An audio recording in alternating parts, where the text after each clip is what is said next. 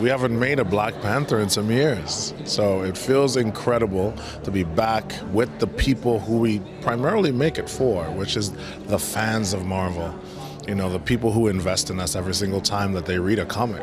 Well, the thing is, I always call Panel H and the fans, especially the Comic-Con fans, the San Diego Comic-Con fans, they're almost like the final character in the movie.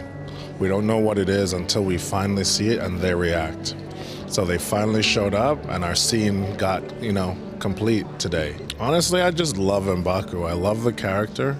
I find so many opportunities when I play him because he's a man that's rooted in his integrity. And Ryan writes him so well. So it always feels good. There's another space for me to always explore. There's another color of this character. And he's so very human. I always look at him as the audience a little bit because he's the one that gets to say what he thinks. And you can never tell where he's gonna go at any moment. So he just speaks the truth and he tests every situation, and that's fun.